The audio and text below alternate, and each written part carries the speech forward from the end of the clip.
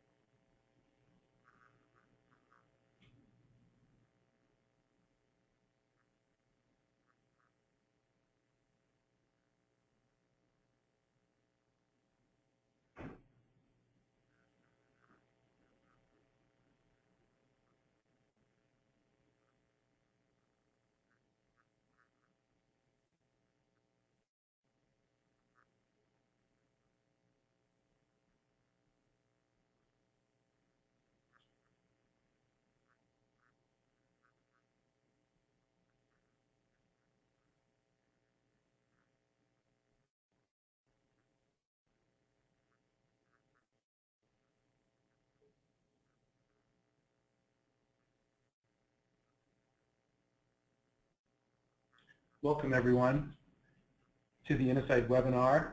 We'll be just getting started in a minute. Please hold tight as other audience members get a chance to tune in.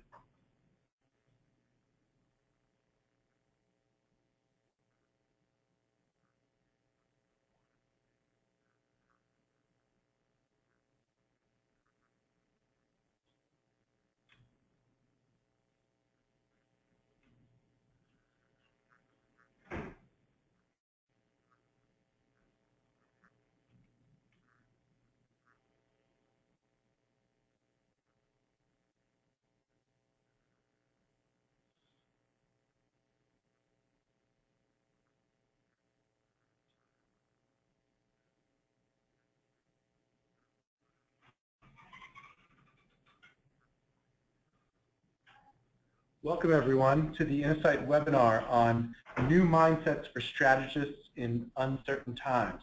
This is Evan Schwartz. I'm Director of Storytelling at Innosight and your moderator today. I'm pleased to introduce our presenter, Scott Anthony, who is here with us in our Boston headquarters. Scott is Innosight's managing partner. He's based in our Asia Pacific offices in Singapore. He's the author of several books from Harvard Business Review Press. He'll draw today on some of the lessons from his new executive briefing, How to Turn Ambiguity into Opportunity, a new approach to strategy under uncertainty, which is available at innosight.com. We want to hear from you, so we'll be taking breaks to pose interactive polls and to answer your questions. So just type your question in the dialog box located in the control panel in the upper right corner of the screen. No need to click the raise your hand button.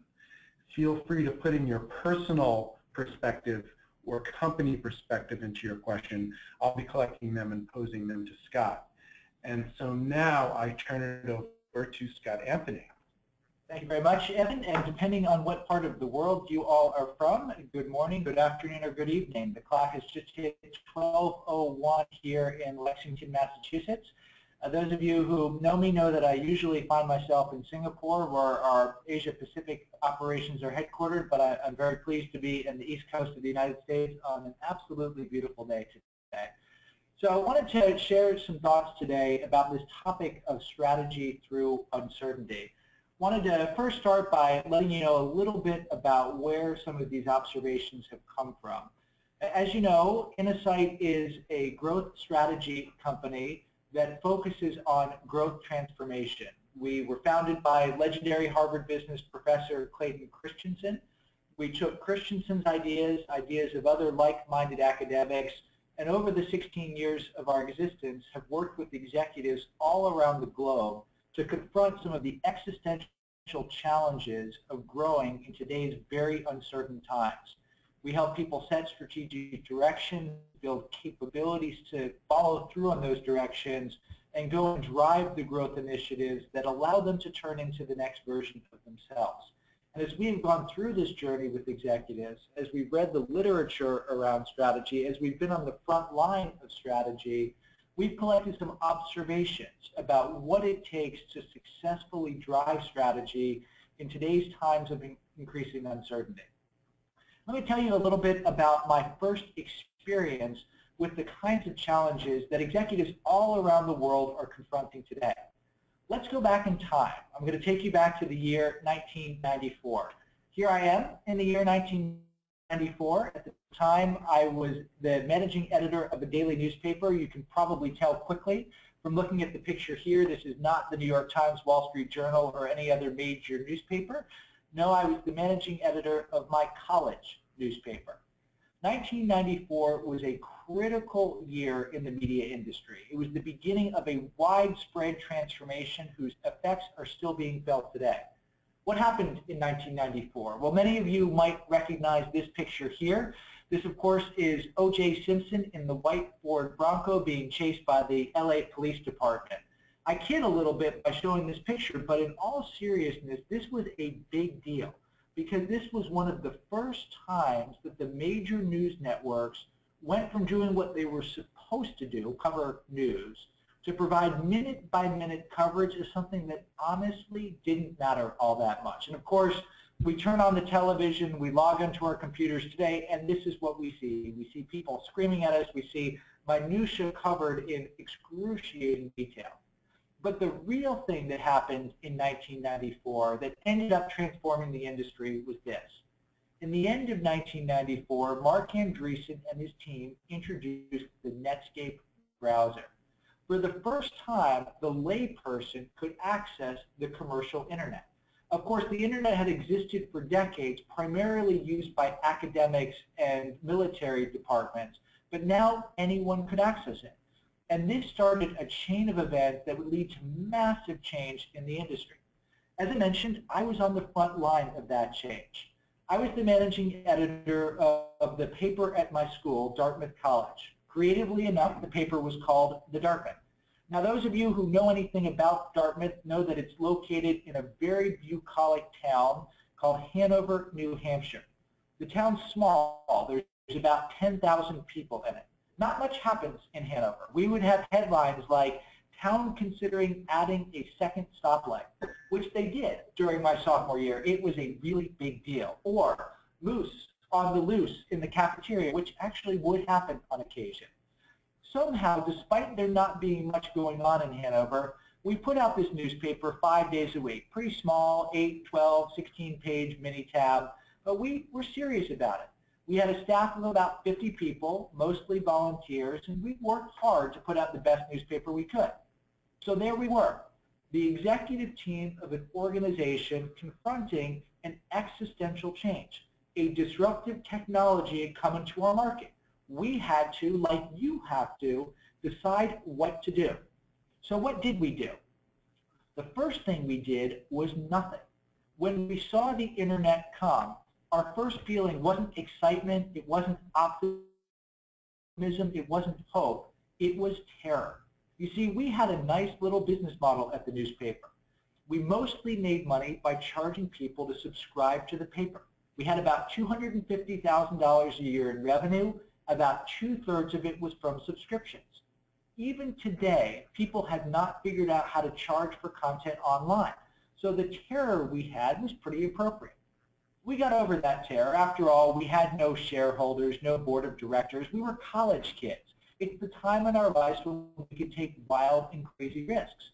But we didn't take wild and crazy risks. We didn't reimagine. We didn't reinvent. We didn't reconfigure the business. Instead, once a week, we would go and pick the stories that we liked the most from the print version of the newspaper and create exact replicas of them online. Our intent wasn't to drive in a new direction. If you look closely at the picture at the bottom of your screen, you'll see this big green button that said subscribe to the D. We tried to force fit new technology through the lens of our historical business model. I would later learn when I studied with Clay Christensen at the Harvard Business School that this is what companies usually do when they encounter a disruptive change. They fail to allocate sufficient resources to it. They fail to reimagine the business in the face of it. How does it all end? Well, if you live in the United States and you've watched what happened to the U.S. newspaper industry, you know that it has not ended well. This is one of the most stunning charts you will see about the impact of disruptive change. If you look at this chart and you study it, there's a couple interesting things you see. First, this doesn't happen overnight. My story begins in 1994, which is right around this point in the curve. The next 12 years were actually pretty good for the newspaper industry. Ups and downs, but the industry grew from 94 to 2006. It was really after that 12 years of growth that you see the second stunning thing. 55 years of growth eviscerated in 5 short years. This is an incredibly difficult challenge, and it is a challenge that more and more people are facing all around the globe. If you're a fan of Innosight, you know a piece of research that we regularly refresh is research originally done by Richard Foster, a professor at Yale who served on our board of advisors for a number of years, looking at the turnover in the S&P 500 index. If you look at how this has evolved over time and you forecast in the future, you see a number that is following a very clear trend line down. Where companies used to be on the S&P 500 for 30, 40 years on average, now it's heading down to the low teens, which means that 50% of the companies that are on today's S&P 500 index are not going to be there in a decade. What's happened over the last few years? Well, there have been some great companies that have left the index. Some of these companies, like Eastman Kodak, went through bankruptcy. Some of these companies just became a little bit smaller. U.S. Steel, which was one of the core companies in the original index, still exists, but it's been overtaken by faster companies. Some of these companies have been acquired and joined with other companies. You, of course, then have new companies coming into the index. Some of these are companies that existed for a while, people like Accenture, that get to a certain size. Others, like Facebook and Netflix, are companies that didn't exist 20 years ago. In Facebook's case, it's only a 12-year-old company, now one of the 15 most valuable companies in the world. This used to be something that only affected technology industries, but as in the words of Mark Andreessen, software eats the world, this is affecting every nook and cranny of the global economy. If you watch Game of Thrones or have read the book on which it is based, you know the Stark family has a saying, winter is coming. It is not winter that is coming to your business, it is disruption. Every business model today faces a clear and present danger as a range of different technologies, a range of different business models have the chance to rip apart your business. As you start to deal with the challenges that this faces, you have a fundamental challenge that the historical way that we approach strategy doesn't work in a world that's changing as quickly as the world is changing today. When new companies come out of seemingly nowhere, go from nothing to great big giants in the blink of an eye, industry lines blur, etc. These are some of the biggest challenges you face. The data that you need to make decisions only exists about the past. If you're trying to make a future-facing decision, you cannot only use historical data. You can't look just in your market because many of the biggest disruptions will come from a different part of the global economy. You can't know what the right business model is in the beginning. You have to experiment to discover it.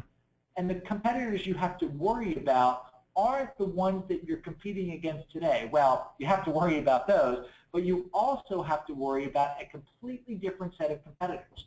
The tools and approaches that we use in a more static or slowly moving environment are simply inappropriate for a world that changes at this pace.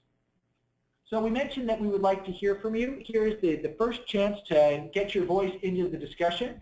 We would love to hear from you about the challenges that you face. We've got a simple poll question here, the hardest part about strategy in today's disruptive times.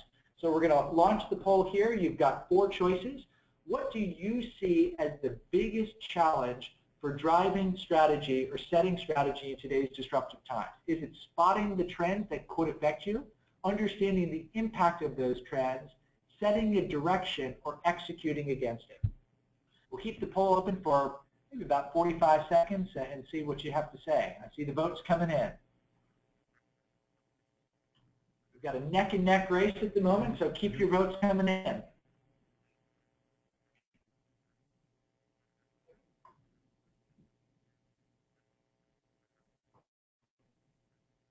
All right, Kristen, let's give them 10 more seconds and open it up.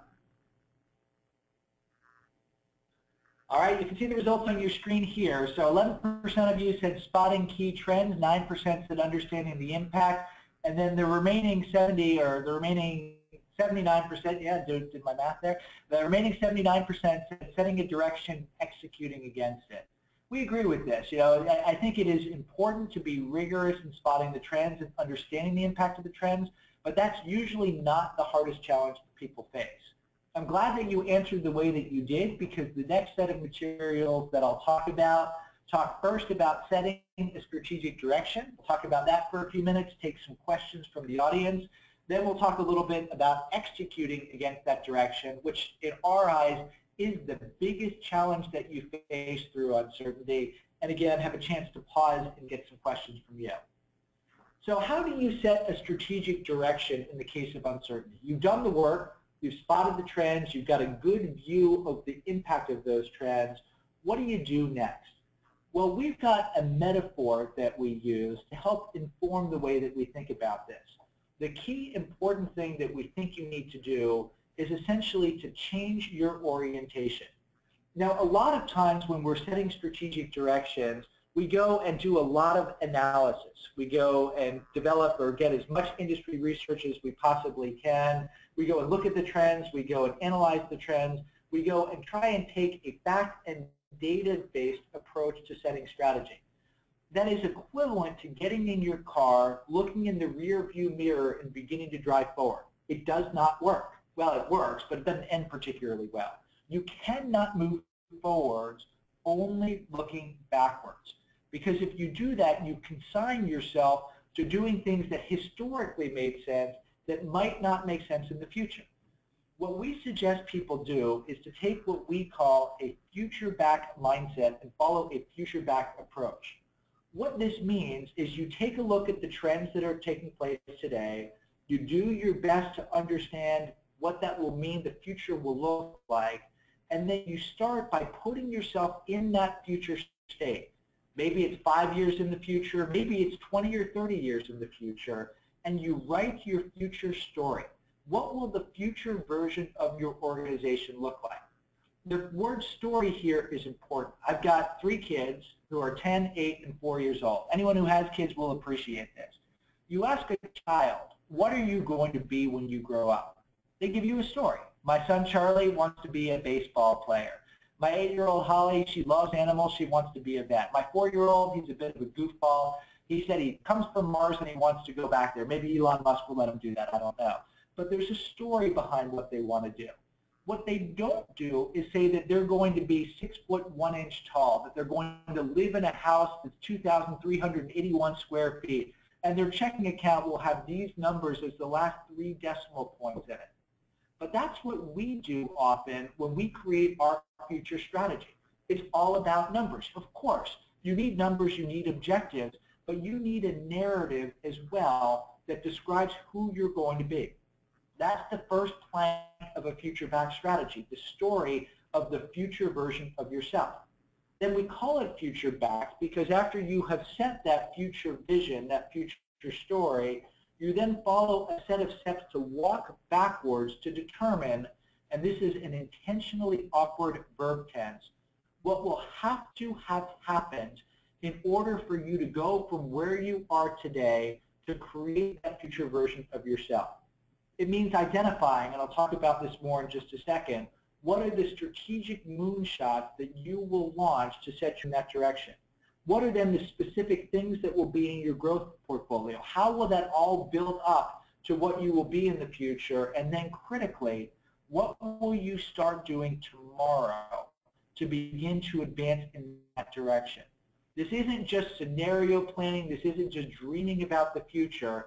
It's having that clear future story, who we're going to become, and then a very clear tactical plan for how you're going to get there.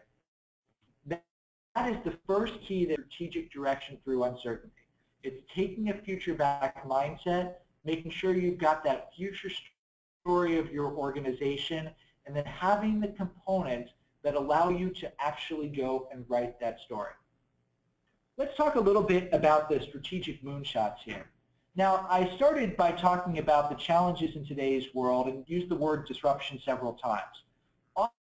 Often when people hear that word, they immediately begin to think about the threats. And I started with a scare story. I told you about how my newspaper struggled, about how the U.S. newspaper industry was ripped apart. And disruption can indeed be a scary concept. Even when we say it, our mouths contort in ways that make us feel like it's a bad thing. But remember, disruption is a massive growth opportunity. Let's go back to the newspaper industry. The companies that appear on the page here are companies that did not exist at the beginning of the story. You can see here the market capitalization of these companies as of Monday of this week. This is close to $1 trillion US of value that has been created. The newspaper industry has been a growth industry. Unfortunately, in this case, it wasn't market leaders or incumbents who caught most of that growth. Instead, it was new startup companies who came up with new content, new advertising, and new delivery models that captured this growth. But that need not necessarily be the case. If you look back 20 or 30 years ago, our research suggests that almost all disruptive innovations were launched by new entrants. But if you look over the course of the last 20 years, we see a meaningful number of disruptions that are launched by market incumbents. One of the examples I profiled in the article is one that I am thankful for almost every day that I'm in Singapore. This is in the bottom left of the screen. I am a passionate baseball fan. I have been since the day I was born. Singapore is 12 hours away from the east coast of the United States, which means the baseball games that are in the night here are in the morning in Singapore. I'm very thankful then that about 20 years ago, Major League Baseball created a separate unit, Major League Baseball Advanced Media, and created a strategy to take advantage of the internet to bring baseball and its content to new people in new places in new ways. Now, of course, the internet in those days wasn't what it is today. Bandwidth wasn't what it is today. So it didn't start with the great quality streaming video that I get today. No, you could get audio broadcasts that were a little bit scratchy, that allowed you to enjoy your home team out of town. But the technology gets better and better to the point where today you can watch crystal clear imaging on any device in any part of the world. And this has turned into a big business for Major League Baseball. Disney just made a big investment in the business just a couple weeks ago, and is one of just a small number of examples of large companies taking disruptive innovation and turning it into a big opportunity. So that's another key thing that you have to keep in mind as you set a strategic direction. You have your future-backed strategy. You recognize that the disruptive trends that are the threats to your business are also the greatest growth opportunities. You then have to do the work to translate that into specific areas, specific strategic moonshots.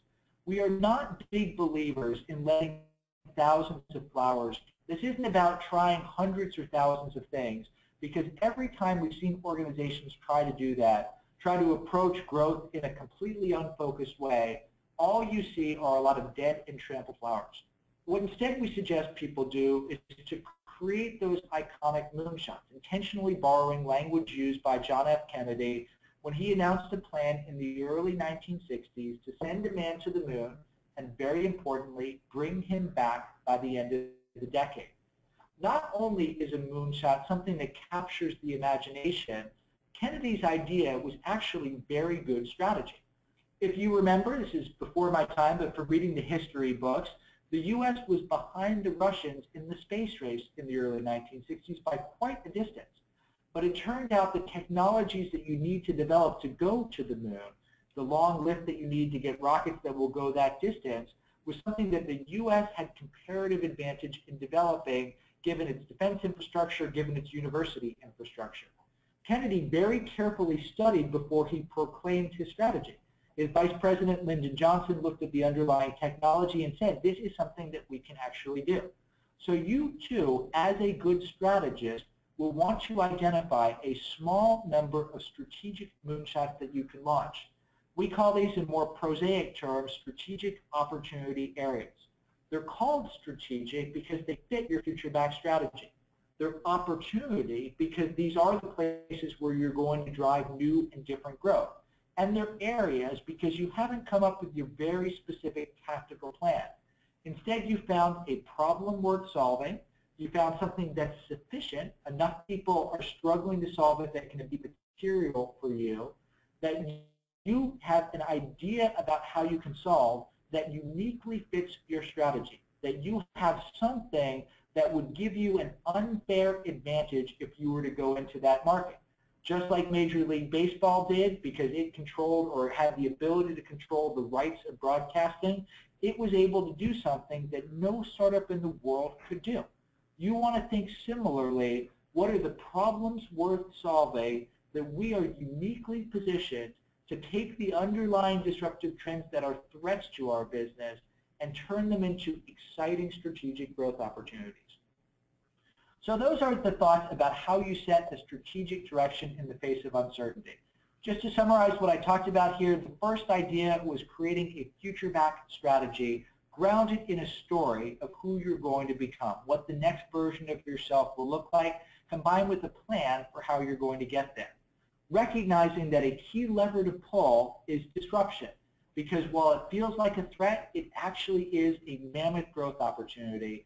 And a key plank of your plan is to identify those few strategic moonshots that will allow you to drive in new and different directions. So I'd like to pause here, Evan, and see if there's any good questions or even mediocre questions or perhaps even great questions that have come in from our audience today.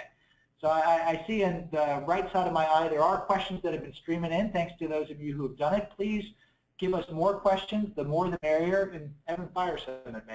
Sure. Thomas has a good one. He points out that not all responses to disruption are about problem solving. Using newspaper case, few of any of the brands on your list, like Google AdWords, were products or services that consumers were explicitly asking for or expressed the need for. So how do you explain how to respond to that disruption? So it's a great question. I'll make a few points. I think first, just an observation about Google. You heard their AdWords, and it's an important thing to note. A lot of people think of Google as a technology or search company, and they might say, well, why did I include it as a media example? But if you understand how Google actually makes money, you know that it is an advertising company. AdWords, AdSense are the key drivers of its business model and its profit model. And I think that's an important thing to note. I think it's also important to note that Google did not know this when it launched the company. Google was not the 15th search engine, it was the 18th. It took a few years before, through a series of experiments, it came up with this idea and then prospered and grew. So then the question, how do you identify if customers aren't going to tell you? The Henry Ford, probably apocryphal line, if I asked customers what they wanted, they would have said a faster horse. How do you identify those areas? Well, the Innosight belief, and this is described in great detail in my colleague's book, along with Clay Christensen, coming out in October, Competing Against Luck. Innosight's belief is to really focus on this idea of the job to be done. What is the progress that a customer is trying to make in a particular circumstance that is a struggle for them? And advertising, as a general field, is an area where there's lots of struggles. People don't actually want to advertise. They're not doing that because they like to advertise. They're doing it because they want to build their business. And Google's insight that leads to AdWords and AdSense is the combination of search words with advertisements tied to those search words is a very powerful way for companies to get new customers, to get new transactions, to get new sales. So the idea of really trying to zero in on the job, find the problem that is not well solved, find areas where consumption is constrained, that's the single best piece of advice from us about how you spot new opportunities for growth. And of course then to make that happen, you've got to couple a problem not well solved with a good solution with a viable business model. I'll talk more about that in just a minute. So that's my answer to that question, Evan. I hope that passed muster. Yes, and keep posing your questions. We're getting a few really good ones here, and we'd love more. We have one from VJ who says, what percentage of revenue should a company set aside and spend in moonshots? Is there any objective measure to determine if you're doing enough in that space? It's a great question. The answer is there is no one-size-fits-all answer that you should spend this amount of revenues or your research and development budget or whatever it is.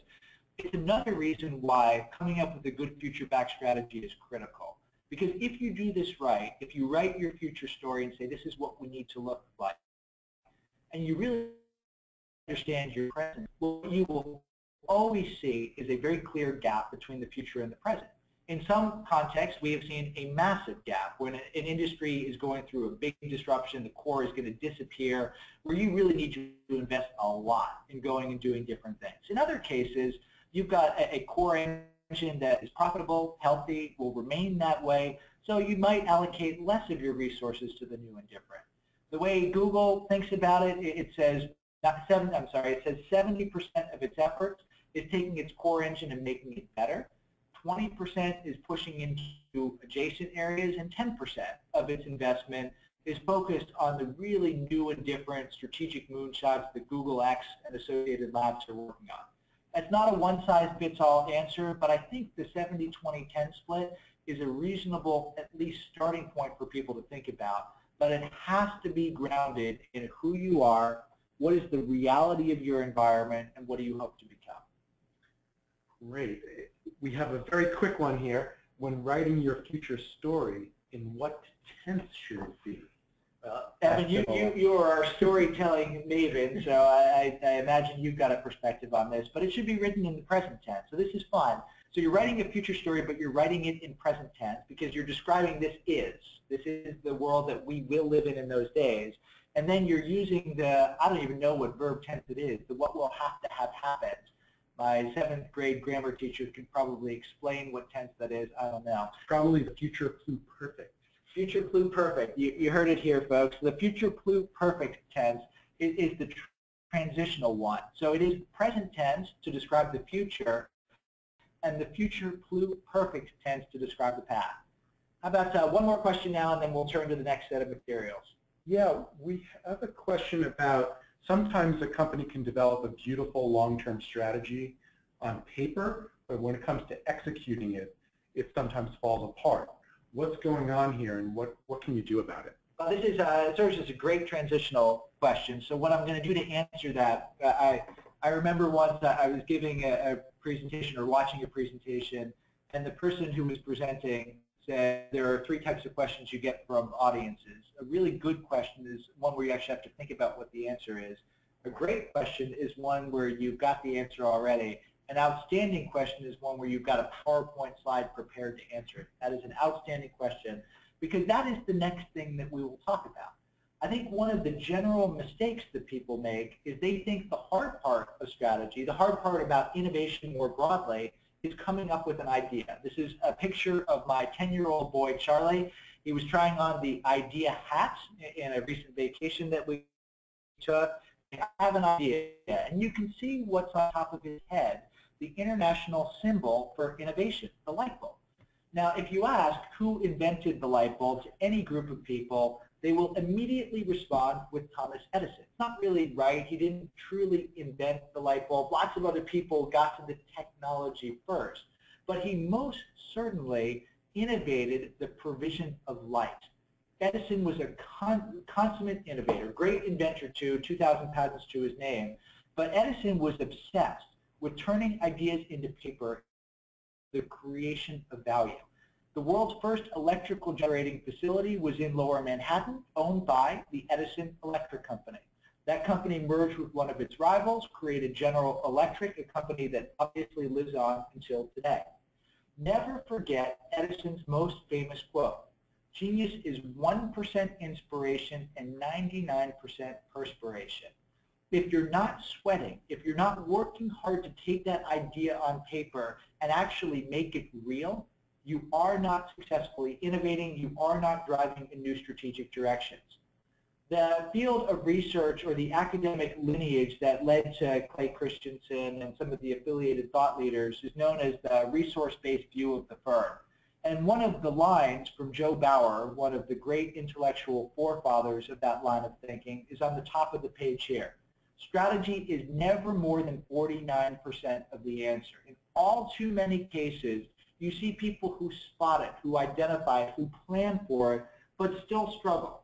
I could go through many examples on the page here of people who identified disruptive changes happening relatively early, who took action relatively early, and still didn't get it right.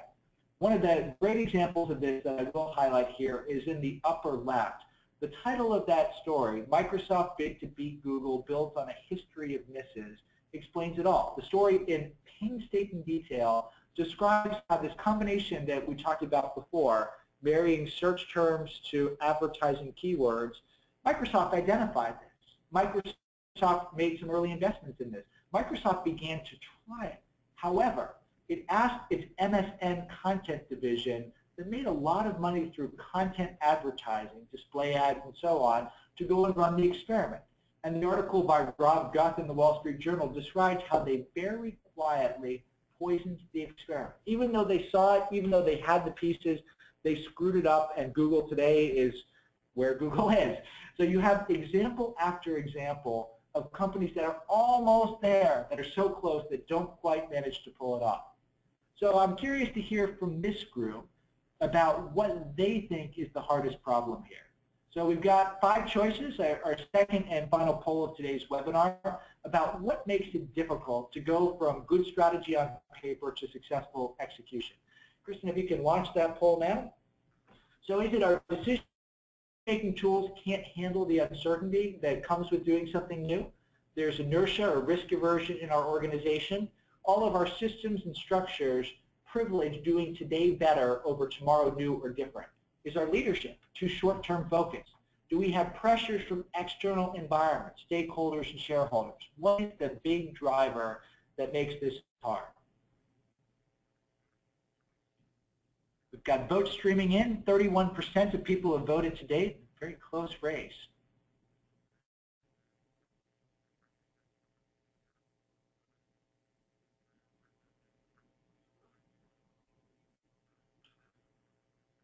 Hey, Kristen, why don't we close the poll? I think we've got stability, close to stability here, and show it to the group. All right, so you can see here the edges. Only 4% of you said your decision-making tools are the issue. Only 7% said pressure from stakeholders and shareholders, which is interesting. I would have expected that to be a little higher. The 3 answers that were most common were the ones in the middle. Organizational inertia, systems that favor today better over tomorrow new, and leadership being too short-term focused. Kristen, let's go back to the slide deck and let's talk about a couple of our perspectives here. So how do you deal with the reality that you have organizations that are perhaps at their nature a little averse to taking risk? How do you deal with the fact that systems do privilege doing today better over tomorrow different? So those are a couple things we'll talk about over the course of the next 15 minutes or so before opening up again for questions and then providing a few summary thoughts and calling it a webinar. So I've been in this field now for, I think you could call it reasonably 16 years. And in that time, I've seen hundreds, if not thousands, of ideas to go and launch exciting new ideas to strategically move a company in a new and different direction. Some of these are from global giants. Some of these are from startup companies. Some of these are from employees inside Innosight, the 100 folks that we have across our offices in Massachusetts, Singapore, and Switzerland. All of these ideas are the same, because every idea to innovate and move in a new strategic direction is partially right and partially wrong. The trick when you're standing at what I call the first mile of innovation is you don't know which part is which.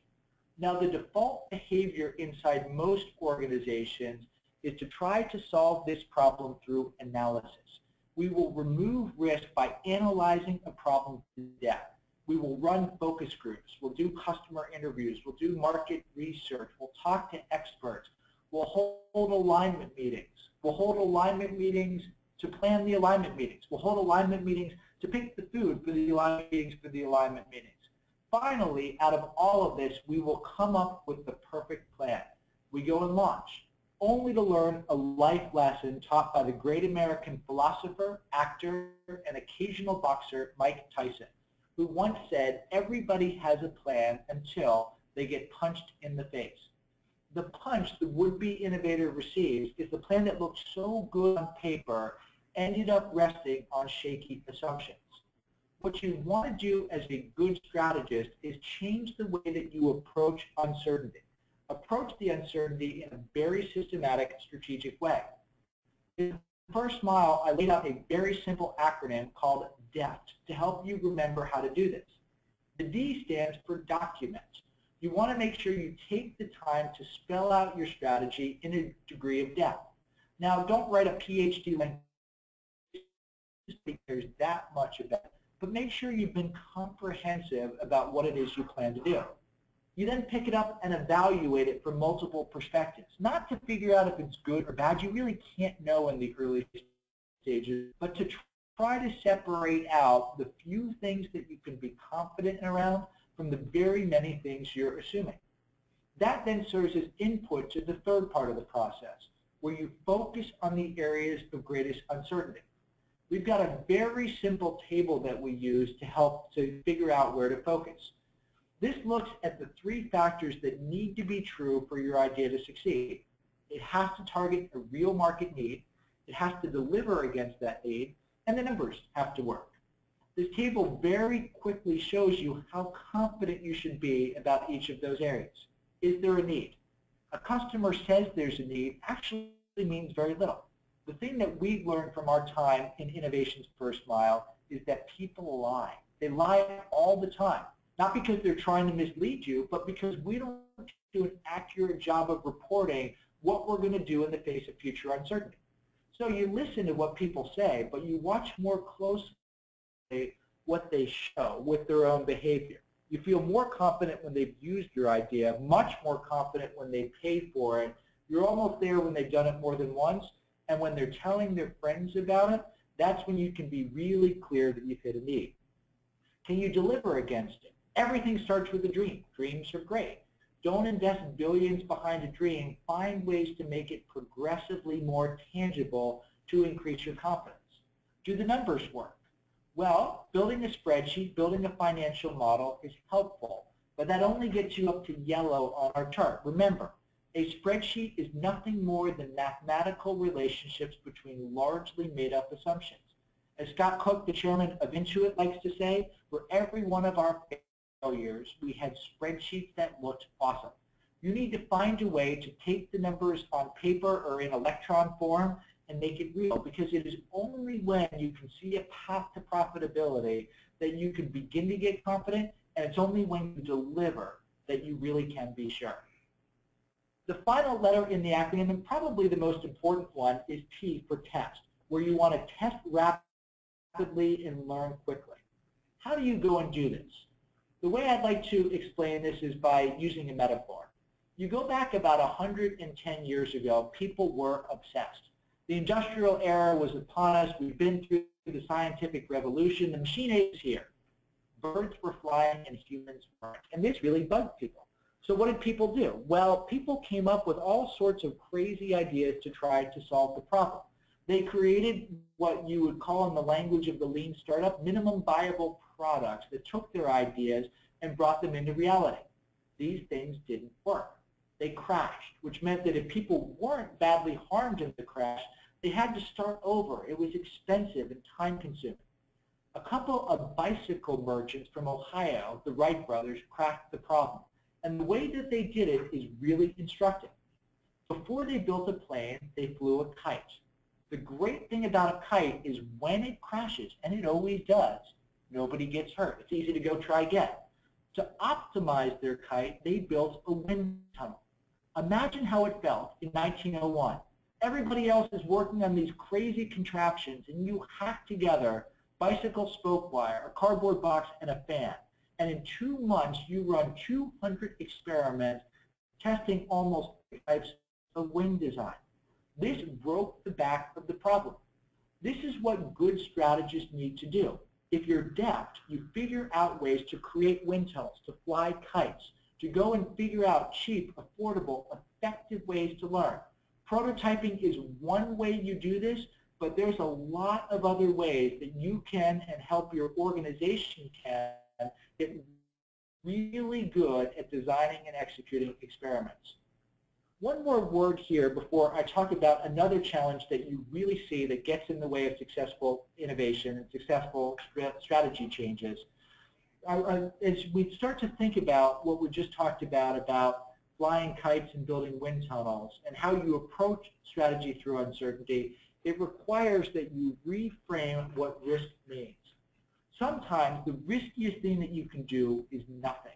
A number of you said that risk aversion is a challenge in your organization. If you do the analysis right and you understand the trends correctly, in many cases, standing still for an organization is a recipe for disaster. A lot of times people say, well, the reason why we have risk aversion is because we don't reward people the way that entrepreneurs get rewarded.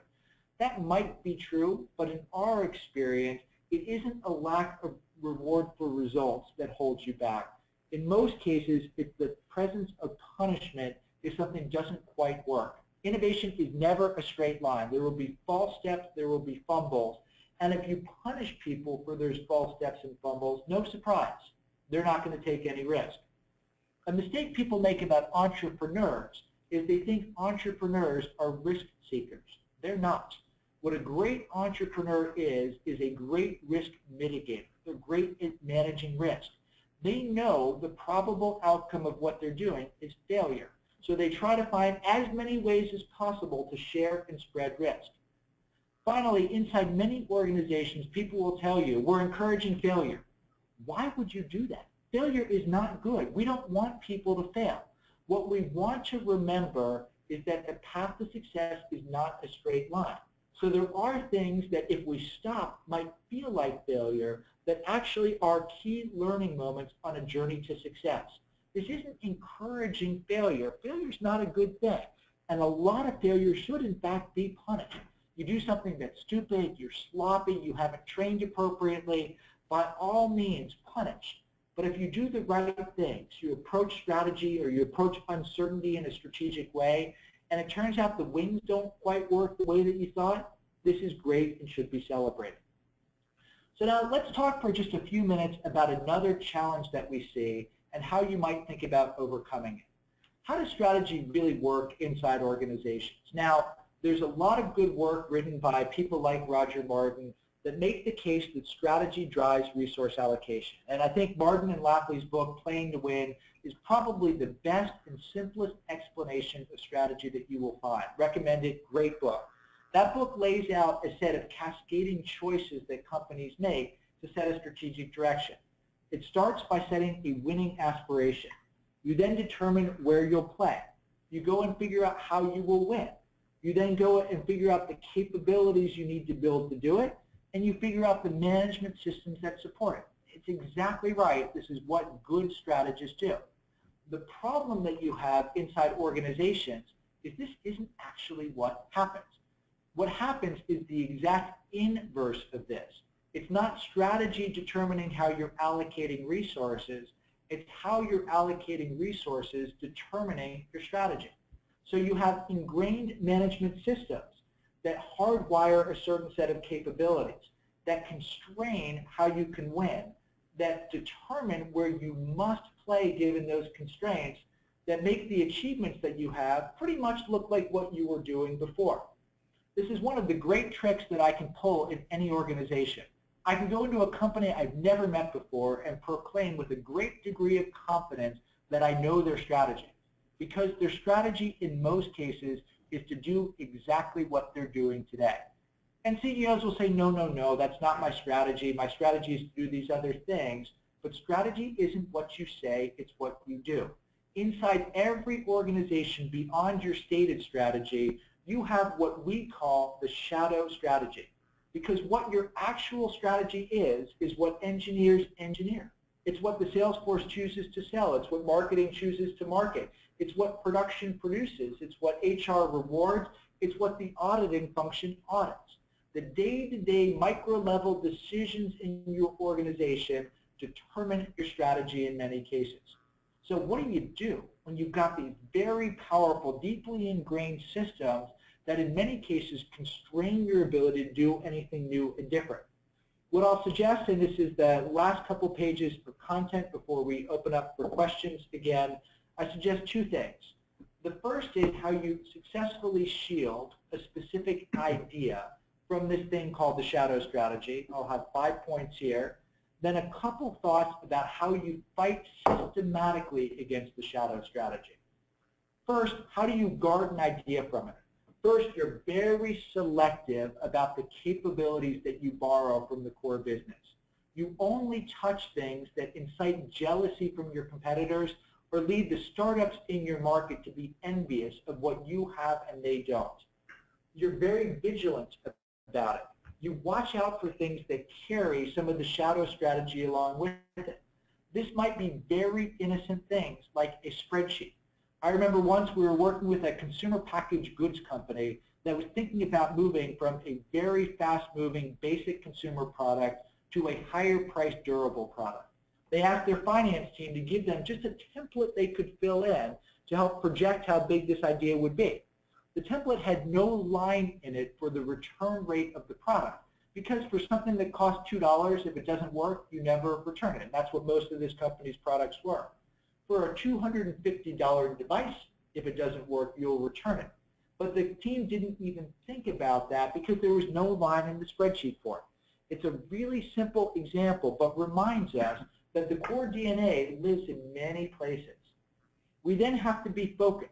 If we're trying to drive the new and different, we say we've got a group that's doing the new and they're working on the new, and the core is working on the core. Core does core, new does new, and never the twain shall meet. We want to think then about the places where they actually do and be very structured about it. Our colleague Clark Gilbert, who has driven quite broad transformation in a couple of organizations now, will always create what he calls exchange teams that stands at that interface between the new and the core and very consciously, in a very thoughtful and structured way, manages it. And finally, you need to be active. The cases that I talked about with Clark Gilbert did not involve him devolving decision-making down the organization. It involved him as the CEO of an organization standing there and making the decision. If you don't, as a leader, or if you're not ready to go and fight against the shadow strategy, that will pull you back to doing what you did before, even if your intent is to do the new and different. So that's a few pieces of advice for what you do for a specific idea. Then what do you do to really get your organization ready to do this at scale? Here what we suggest doing is looking at the 4 key engines that drive allocation inside any company. The first is budgeting systems. The challenge that you face is most budgeting systems are very data-driven, which will lead necessarily to prioritizing today better over tomorrow different. This means it is incredibly important to have a strategy, to have a portfolio system that allows you to handle different types of ideas. You then have asset allocation systems. This is how you allocate the people inside your organization or things like your IT systems. The default systems in most organizations will lead to the assets being overwhelmingly allocated to doing the core business, which means that you get understaffed innovation and growth efforts, and they're last in line to go and do different things. This is why you've got to ring-fence your resource. You need to have things like these exchange teams that we talked about, and you need to create sandboxes, safe spaces where people can go and experiment and do different things. This is a hidden and important one next. You've got time management systems where top executives are spending their time. What makes it onto the agenda, what doesn't make it onto the agenda. The default systems in most companies, again, will default to overwhelming amounts of time focused on the core. This is why you need to think about things like setting up a separate leadership structure, like a council, to go and oversee some of your new efforts. And why you might put in place approval circuit breakers that allow you to short circuit some of the things that are slowing you down. Finally, rewards and recognition systems that have low upside for success and high downsides for failure will stop people from taking prudent risks, which means you need to change the way you think about measuring your people. It isn't just the outcomes they achieve, it's the process that they're following. Innovation and going in a new strategic direction is a game that has luck and skill combined together. If you only look at the things people are achieving, you're going to miss people who are getting the right outcomes by following the wrong behaviors, or inversely, people who had bad results but actually did the right things. And you'll also want to think about having rewards for people based not just on what they achieved, but based on what they've learned. Now, there's a lot more that we can talk about strategy through uncertainty, but I wanted to summarize what we've talked about thus far, take a couple more questions from you, then give you one last parting thought and call it a webinar. So 4 main things that we've talked about thus far. Make sure that you write your future back strategy to own your future. Identify a select few strategic moonshots to make that future story happen. Create data. Don't just go and get it to discover the path to success. Build wind tunnels, fly kites, and fight tirelessly against one of the biggest enemies of driving in a new strategic direction in uncertain times, the pernicious force of the shadow strategy. So Evan, I'd love to take a few more questions from the audience. We've got about 7 minutes here, so let's get a few more in. That's great. Scott, we have a couple questions queued up here, one a very easy one and one a very difficult one.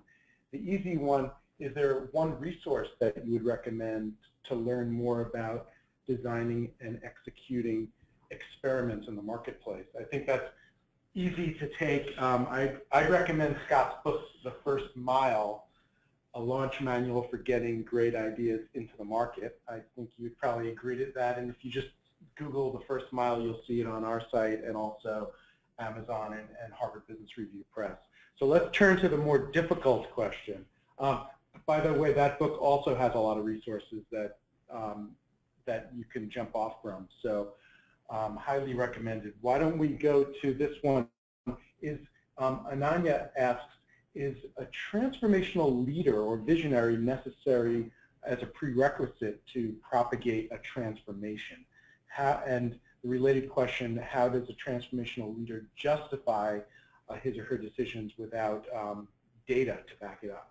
Sneak preview. So coming out in, I hope, March of next year, maybe May of next year, me, Clark Gilbert, and Mark Johnson are working on a book called Dual Transformation about how you go and reinvent the core and create new growth, enabling you to become the next version of yourself. And that book does place a large onus on the leader. The hardest challenge that a leader faces is transforming their organization. And we think it simply cannot be done as a grassroots sort of effort. You need a leader who will stand up and say, we got to do something different. And they have to use a little bit of gut, intuition, and inspiration to do it because the data won't be crystal clear. So how do you do that? One of the big things that we talk about in the book is the courage to choose before the platform burns. By the time the platform is on fire, by the time it's clear you need to do it, you're on that downward spiral of the newspaper industry. The game is over. What a good executive does is spot the fault lines. My colleagues Dave Duncan and Andy Waldick wrote about that in a great HBR article in December of last year with Mark Bertolini from Aetna. They spot the early warning signs, and they're able to tell a story, again, about what inaction means for the business. Mark Bertolini is a great example of this. He becomes the CEO of Aetna. Everything looks great, record earnings, business is growing, have to implement things related to the Affordable Care Act, could just go and ride into the sunset, and he chooses to blow the business up because he recognizes over the long term that is the right thing to do. So I think you need to have the courage to be able to see those soft signals and make a really hard decision and then communicate it like crazy inside and outside the organization. One more question if we've got it. If not, I can provide some closing thoughts involving unicorns. Well, And Tinder, it's good. Stick around for the end of it. what about, are there any other frameworks and methodologies you'd recommend to keep up with disruptive trends or foster that kind of disruptive thinking in your organization? So the biggest thing I would say, and we talked about this a little bit in the article that was the inspiration for this webinar, the biggest thing I would say about keeping up with disruptive trends is less about frameworks and more about where you're looking. And the general guidance is not to look in the core of today, but to look at the periphery. Look at things that are at the edge of your industry, outside your industry. Watch what your kids are doing. I'm trying to understand, for a range of reasons, the future of media. I watch what my 10-year-old boy does, which is to never watch linear television and watch seemingly for hours on end this guy called Dan TDM narrate a Minecraft game. I don't quite understand it, but this is what the media world is like today. You need to live in the periphery with the freaks and geeks and kids and edge people, because they will be the ones who show you what tomorrow looks like. As William Gibson, the science fiction author, said, the future has already arrived. It's just not very evenly distributed. So with that, let me provide just a closing thought. So the world is gaga over these things, unicorns. The big thing out there is let's go and start a company up, and we can become a unicorn if we're a privately held company with more than $1 billion of value. Unicorns are incredibly sexy today. How sexy are they? I mentioned Tinder before. I will admit I'm a boring married man with 3 kids. I admit that makes it sound like what I'm going to say is a bad thing. It's a good, not bad thing. I've never used Tinder before, but those of you probably have read about it. It's a dating app. You go and see a picture of someone. If you like that person, you swipe to the right. If they also swipe to the right, you've got a match, and what happens next is up to you. Tinder recently released some data about what the jobs people have, what are the jobs that people have that lead to them getting swiped right. It's pretty interesting data, hopefully appearing on your screen in just a second. If you look at what it leads to have a man swiped right, the #1 job is a pilot. Tom Cruise, Top Gun, held true for a long period of time. #2 job is being a founder or an entrepreneur. Women, same thing. #3 job is being a founder or entrepreneur. It is incredibly sexy to be in the world of startups today. I notice here that management consultant and author is nowhere on this list, which is very disappointing, but a different topic entirely.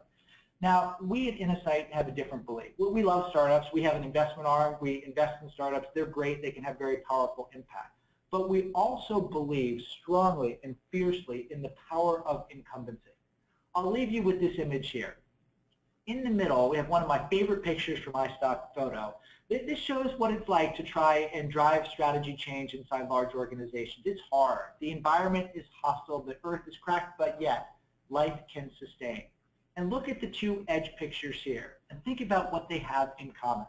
The left side of the page, the waves are crashing, the wind is blowing, the sun is shining. There is energy in that page, energy in that picture. Harnessing it, amplifying it, driving it in new directions is hard, but it's there. I believe that the greatest untapped source of energy in the world today is not on the left, it's on the right. It's inside the cubicle farms that exist inside many organizations. Incumbency has its advantage. Creative destruction has a huge transaction tax on the global economy. Market leaders can and should do so much more. You have to approach thinking in a different way. You have to act in a different way. But your organizations are capable of doing things that you can only dream of. And I hope that we've given you some mindsets, some tools and approaches to allow you to begin that journey. So thank you very much and good luck.